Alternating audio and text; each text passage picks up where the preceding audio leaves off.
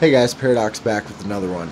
So I'm actually going to bring to you today what I have pioneered called the Freestar FEA, or front engine accessory swap. What a front engine accessory swap is it's done in things like 2J swap or LS swap or RB swap, whatever, to get your engine accessories for streetability of your car. So I'm just going to get right down to this. People think that this is very complicated. This is actually very, very simple. It's taking more things off your car than you're putting on. So when I get right down to it, you're going to have a passenger side accessory bracket and a driver side accessory bracket. These are held down by what are going to be two 15mm screws. There is a 13mm screw held behind this tensioner and another 13mm screw held down behind this power steering pump.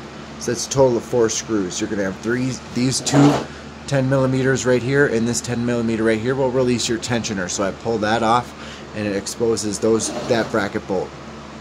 This power steering pump with a custom AN fitting for Hydro Boost. This is held down by 4 10mm that are instantly accessible from the top.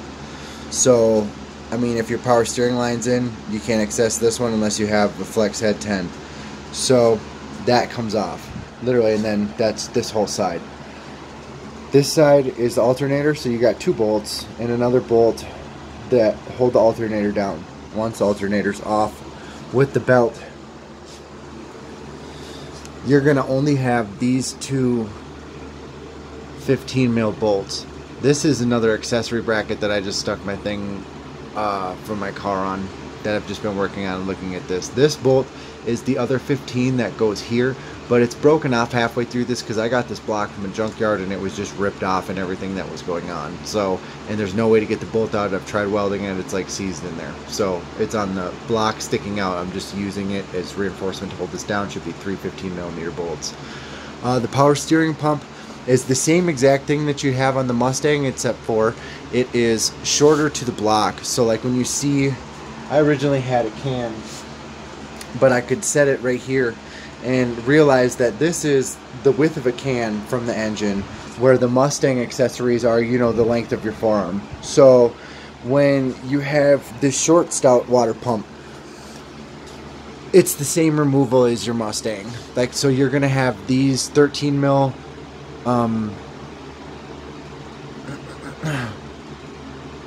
stud bolts, and then you're going to have the 10mm that are on the other ones to get the water pump off. With the Freestar, you do have to take off the actual face.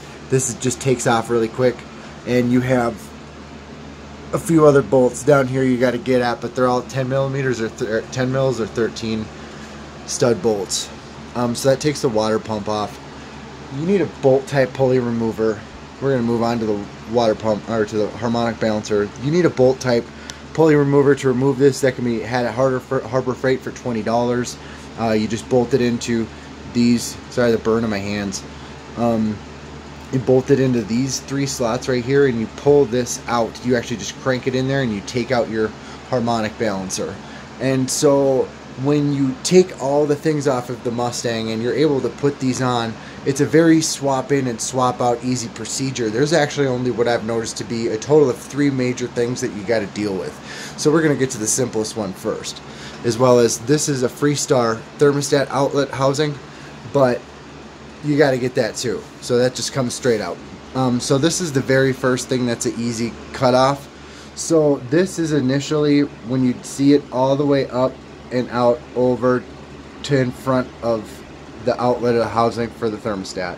So it's literally a nub cut, so you can take one slit with a grinder and cut that off and it's done.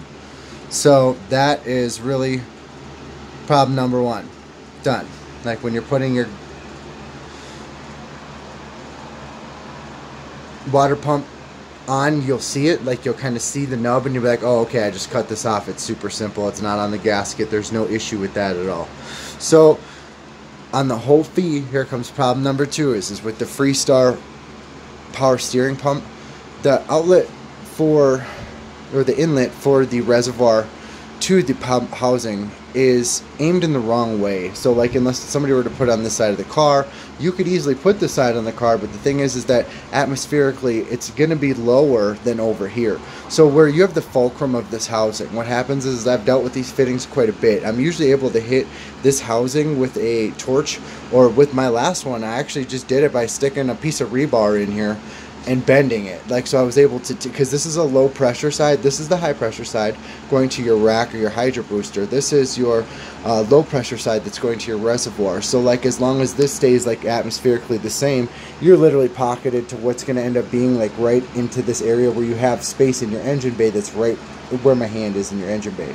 So I would heat it up, or if not, you could probably even just stick a piece of rebar in there in it and spin it. I hit the other one with RTV and I haven't had any leaks in 9 months driving it. So that's how you aim this. That's problem number 2. That's really the only big deal. Like, I mean, when you think of that.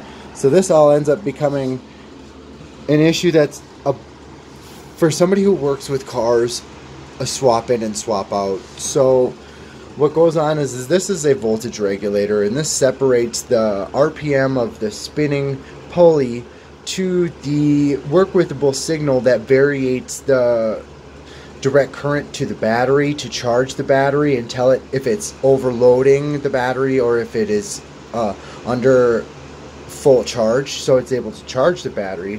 So it's basically a voltage regulator in a mini circuit. There's these bolts that you see right here that's very simple. So in order to remove one of these bad boys, yeah, you do need another the serpentine pulley remover. But to remove the back cartridge, all you need is, once again, your 8mm right here. It's going to be 1, 2, 3, 4 on the back of this, and literally this back piece comes off. Super simple. And you have to take this piece off too. It's going to be a 10mm right here, and it's going to be, I believe, a 10mm on the inside of that brings this outer piece off, and this whole housing just clicks off. Now when you see this, I'm going to have a whole nother video that goes over specifically the alternator on the FEA swap, so we're going to get back to that at a different time. When you take the alternator apart, all that really takes is a piece of a can to take it apart. You really can't fuck it up. It's brushes. So there's brushes on the inside that you'd stick the piece into, and it would take the voltage regulator out. But with that, so 1, 2, and 3, you're able to put the brackets on and use a Duralast belt that I found works perfect. Is going to be 715K6 Duralast Multi-V.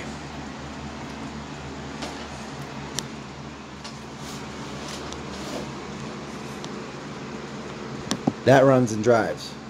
With a GT Hydro Booster, the twin turbo fits. So with downpipes, this drops in. There's no more things in the way.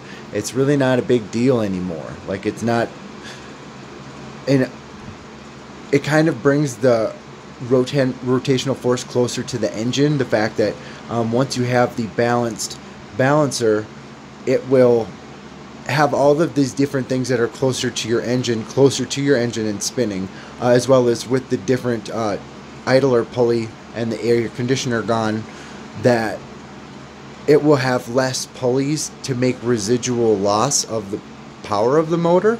So in the end, with this, it actually is an overall upgrade for the car, and it's very cheap. This whole setup cost me $140 with the belt. So I got the rest from the junkyard. The brackets were $40 for both of them. The alternator, yeah, I had to use the Mustang Voltage Regulator, take out the Mustang one and put it in that, and then brought it out of the junkyard with that one in it. The power steering pump cost me, I believe it was $25 or $30. Water pump is only $10, and I got the whole assembly. And then the tensioner was like another $10.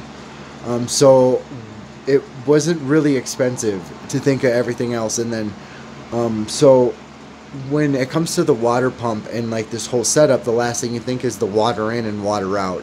So like, you got to get the Freestar thermostat housing that's going to take a universal straight over to your Mustang radiator, and then you're going to have at the bottom you can run this pipe. So basically, like, this is what I have attaching the Freestar one, because I use all custom coupling and I run power hose, because then we're not going to have anything have issues. So with this, I can detach this. This is what I put in here to hold this hose on, and once I do, I can actually put the Mustang lower radiator hose directly into that, and it fits. So, and then you would put it on with a clamp up to there, and then oh yeah, on mine I have it all in a clamp up to there. So that's literally the whole FEA. Once you put that in, that's in 10 minutes a whole breakdown with every bolt of how you're going to be able to put any turbo you want, any system you want, anything you want under that hood fits after you put that there. I'm putting a Mark 8 fan with twin turbos in this after this on this V6, and it still cost me less than $500. So fuck Matt Hyde, praise New Edge Tech Support. Peace out.